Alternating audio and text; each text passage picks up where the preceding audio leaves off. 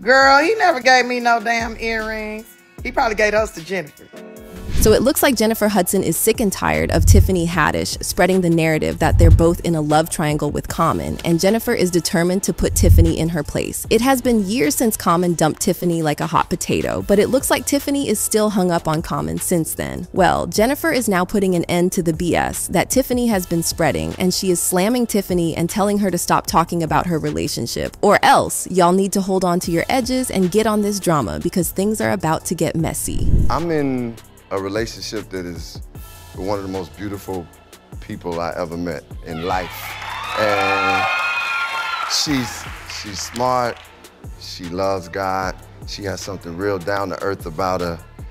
She's talented, but I set my standard kind of high because she had to have an EGOT. She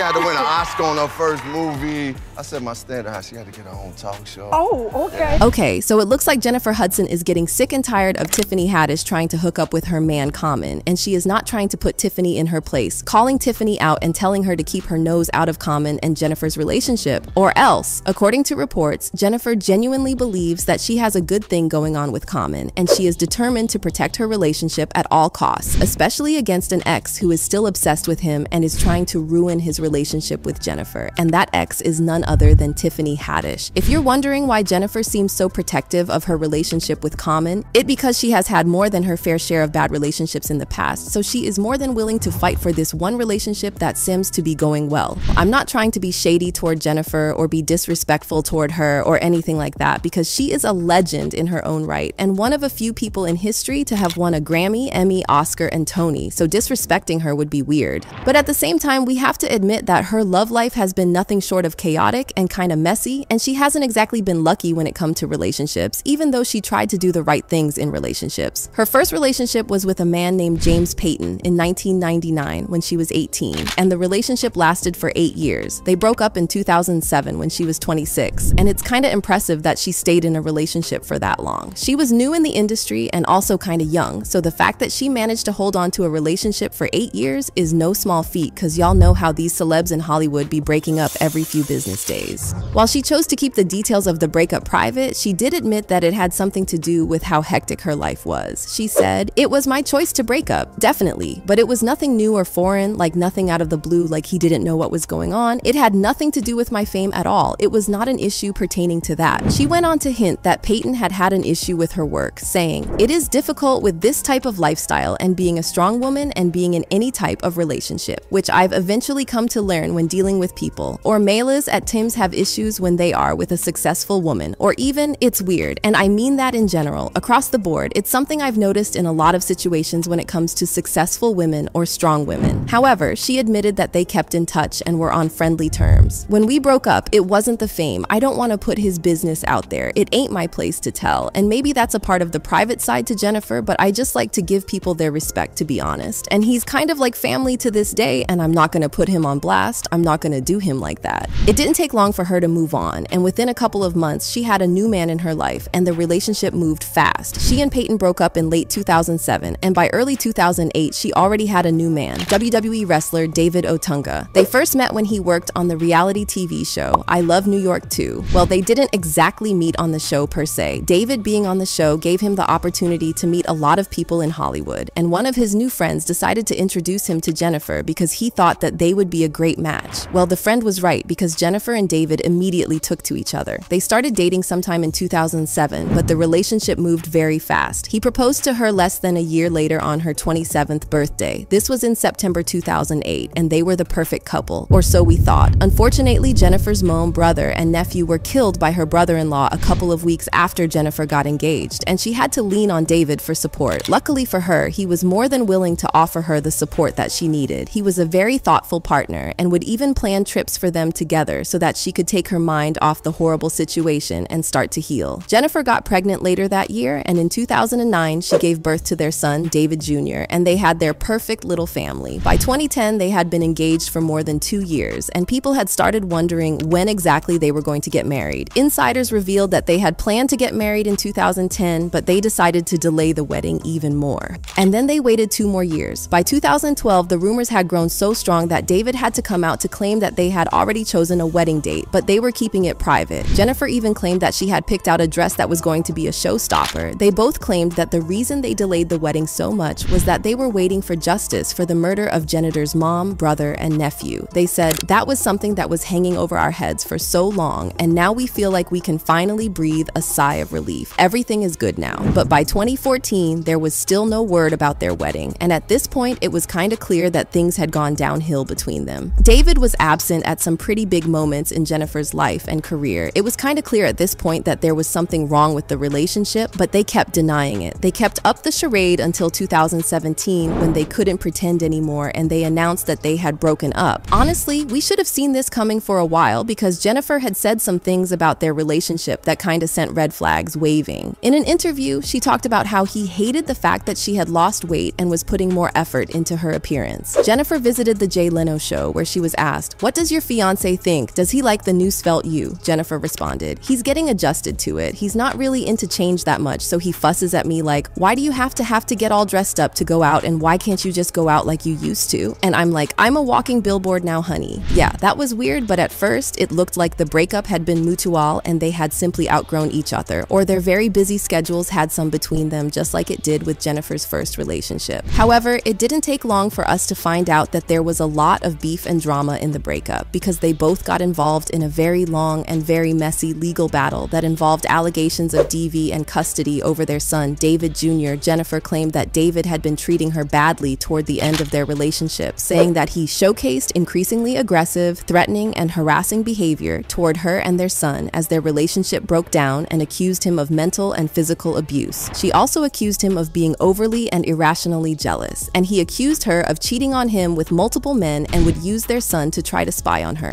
She spoke about a time when she had their son with her in a recording studio, and he asked the boy to make a video of Jennifer in the studio and send the footage to him because he believed she was dating one of her producers. Jennifer also stated that David allegedly told the boy, "Don't let your mom's boyfriend effing touch you." She claimed that he then went on to send her some threatening messages that got her so scared that she immediately called security because she was scared that he would show up at the studio and hurt her. But luckily, he didn't. However, she claimed that he was waiting for her when she got home, and he ultimately confronted her at their home, where he allegedly grabbed their son by the arm and took him upstairs to the master bedroom, then roughly pushed her with one hand out of the room while holding the boy's other hand. However, David had something else entirely to say about the situation and claimed that things did not happen the way Jennifer told it, and she stretched the truth to make herself look better and get pity from the court and the public. In a statement to TMZ, his lawyer said that he denies each and every allegation Hudson has made against him, and that at no time did Mr. Otunga physically push Ms. Hudson as she has alleged. He claimed that the reason he was so upset with Jennifer was that she was acting irresponsibly with their son. According to him, Jennifer thought that it was appropriate to have their son at a recording studio until 12:30 a.m. on a school night. He claimed that his only concern that evening was putting the child to bed so that he could be well rested for school, and that was the real reason that he had gotten so upset with Jennifer, and it had nothing to do with him being possessive or jealous. But that was not the only instance where she claimed that he treated her badly, because she also spoke about this wild instance when allegedly left a firearm on their kitchen table to mess with her head as a weird sort of mind control. This was twisted on so many levels because, as I mentioned earlier, her mom, brother, and nephew were all unalived on the same day with a gun, so it goes without saying that she for sure carries some trauma when it comes to guns, so for him to leave a gun lying around to mess with her truth is just plain devious. However, David's lawyers denied these allegations, claiming that he didn't own a firearm and that the gun in question was just a prop that he used for an audition, just as he told her it was at the time she saw it in their house. Jennifer didn't buy that it was an honest mistake, and she claimed that he used the fake gun as a silent intimidation tactic to get into her head. Well, David denied the DV allegations, and his lawyers released a statement saying, "Mr. Otunga has never abused or harassed Ms. Hudson or their son, and it is unfortunate, especially in today's climate, that she would feel the need to make these false allegations against him. Mr. Otunga looks forward to his day in court and in being awarded the residential care of the party's only child." He also claimed that the reason that Jennifer was telling all those stories was that she was trying to get pity and paint him as an unfit parent so that she could get custody of their son. His lawyer said, "He has never abused or harassed Ms. Hudson or their son." The lawyer went on to claim that David had been trying to negotiate the terms of an amicable parenting agreement with Jennifer for several weeks, and said the actress and singer was trying to gain an unfair advantage in the custody dispute by filing her order. The lawyer added that David looked forward to his day in court and in being awarded the residential care of the party's only child. David denied these allegations, and the charges against him were cleared when the courts couldn't find any evidence against him. But the story got messier when David spilled the tea to TMZ that the reason for the breakup was that Jennifer had cheated on him with music producer Molly Music. Jennifer then accused David of leaking stories about her to the press to tarnish her image, and she filed for a gag order against him, which the courts granted. They had a very messy breakup where they both dragged each other in court. They eventually came to an agreement regarding custody, child support, gag order, and other stuff like that, and the drama just went away after that. The relationship started so well, but it got toxic, and the breakup was just as toxic. So when I said that Jennifer is holding on to her relationship with Common for dear life and isn't going to let Tiffany ruin it, I'm not messing around. It took her about 5 years after breaking up with David before she entered into the dating world, and she decided that Common was the perfect man for her to try her luck with. Their relationship has been going great, except for one thing: Common's ex, Tiffany, who still seems to be half in love with him. If you're wondering why is Tiffany all riled up about this relationship, well, let me give you the lowdown, because it all traces back to when Tiffany and Common were a thing. Their love story kicked off in 2019 on the set of the movie The Kitchen. There were sparks and expectations were high, but then Common randomly decided to rekindle things with his ex. Angela Rye and Tiffany felt like she'd been tricked and led on. Common had led her on, only to ditch her the moment his ex waltzed back into the scene. Surprisingly, Tiffany didn't hold a grudge against Common despite their past breakup. Angela's new relationship with Common hit a dead end after a few months. Long story short, Angela wanted kids, but Common, who was already a parent, wasn't keen on expanding the family and having more kids. Their mismatched goals led to the inevitable breakup, and the moment they split, Common rushed back to lavish Tiffany with attention. And she fell for it because by 2020, they were officially an item again. They tried the whole celeb tactic of keeping their romance hush-hush for a bit. You know, the classic neither confirm nor deny strategy to keep the gossip mill churning. But fate had other plans. Lockdown hit, and they found themselves quarantining together, and the secret was exposed. Oh! What?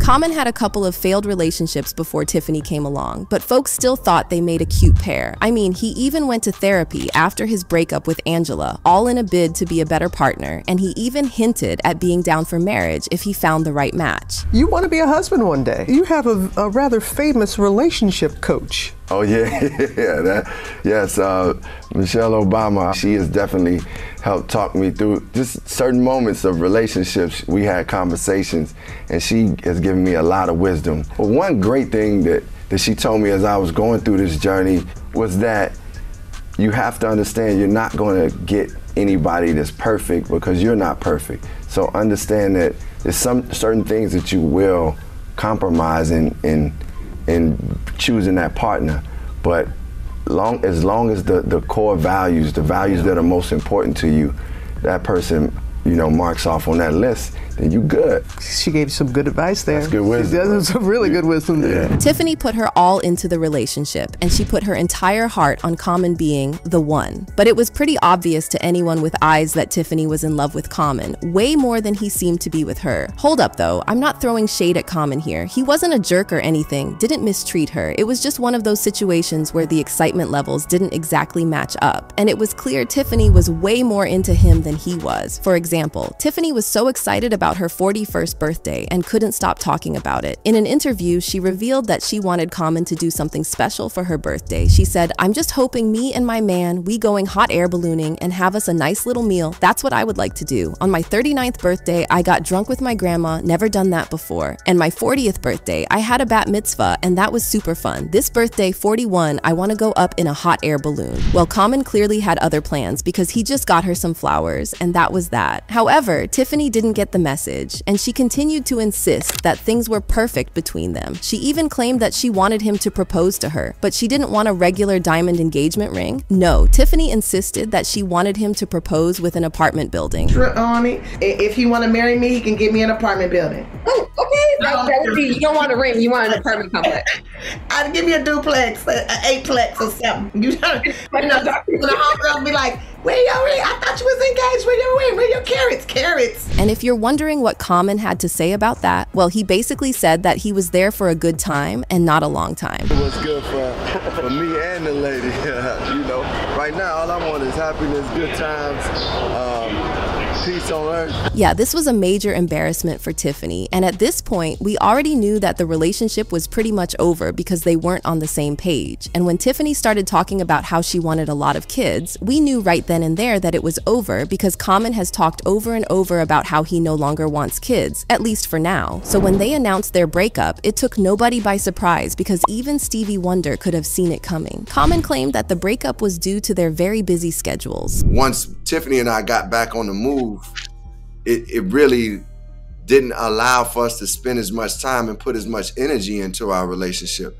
I don't think the love really dispersed. I just think it was just like, we weren't feeding the relationship. But Tiffany was not about to let Common spread this narrative, so she chose to tell her own side of the story. She revealed that he had broken her heart and said, he might be the type of person that never really settles with somebody. Maybe he's like, you know, like a bee going from flower to flower to flower. I don't know. I wish him nothing but joy and happiness. Insiders spilled the tea that she was pretty hurt by the breakup, claiming she got blindsided by it. Despite their shaky relationship, Tiffany had been holding out hope they'd work things out, but Common decided to pull the plug instead. So when whispers started swirling about Common and Jennifer Hudson cozying up, it felt like reopening an old wound. Word on the street was Tiffany got a case of the green-eyed monster over their newfound romance because she wasn't quite over Common just yet and she was very jealous. Before they started dating, Common and Jennifer had known each other for years because they ran in similar circles in Hollywood. But they got really close last year when they both worked on the movie, Breathy. An inside source revealed that they've known each other for years. Things took a romantic turn while they were filming in Philadelphia over the summer. When the day's shoot wrapped, they'd always find their way to each other's side. At first, Jennifer tried to deny the dating rumors, saying, "People create their narratives of it. We shot a film together and he played my husband. We gotta eat in between those moments." But then they were spotted on a date in Malibu after the movie finished filming, and the rumors got stronger. Finally, we got confirmation of their romance when he flew all the way to London to show support for her musical, A Strange Loop. According to an insider, there has been speculation for months regarding whether or not they are together, but the fact they've traveled all the way to London together just shows they're very much an item. They arrived to the show individually to avoid any commotion, but away from prying eyes, they were very much in each other's company. Well, they didn't directly confirm the relationship at the time until about 2 weeks ago when he went on her talk show and she asked him this. So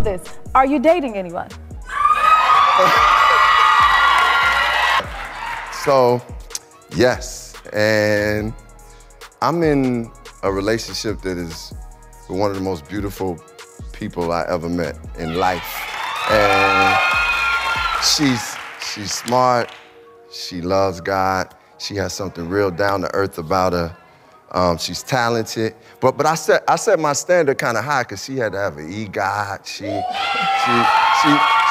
had to win an Oscar on her first movie. I set my standard high. She had to get her own talk show. Oh, okay. Yeah, so. I'm not gonna lie, that was kind of cute, but what really sealed it up was this cute selfie that they posted after, because it has all the girlies gagged and rooting for them. But y'all wanna know who isn't rooting for them? Tiffany, that's who. Well, Tiffany is now throwing mega shade at Common and Jennifer's relationship. When a fan claimed that they gave Common a pair of earrings to give to Tiffany, this is what she said. "Girl, he never gave me no damn earrings.